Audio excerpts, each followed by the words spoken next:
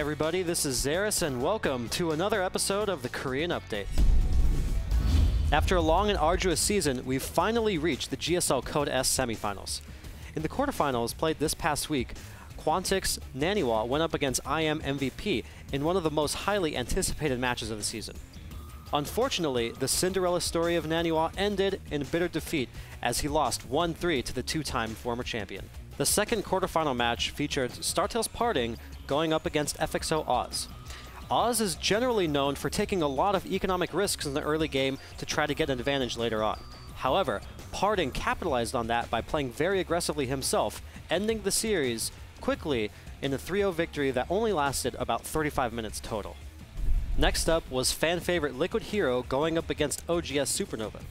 Hero struggled for so long in the GSL and has finally managed to have his breakout performance, dominating Supernova 3-0 to advance to the semifinals.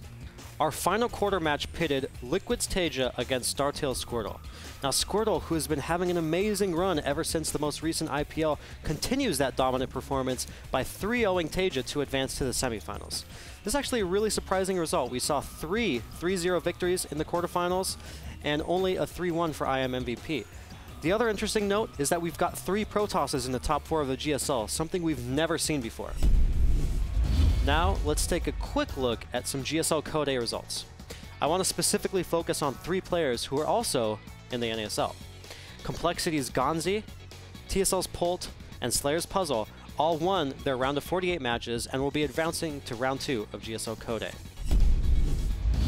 Alright guys, that about wraps up this week's episode of the Korean Update.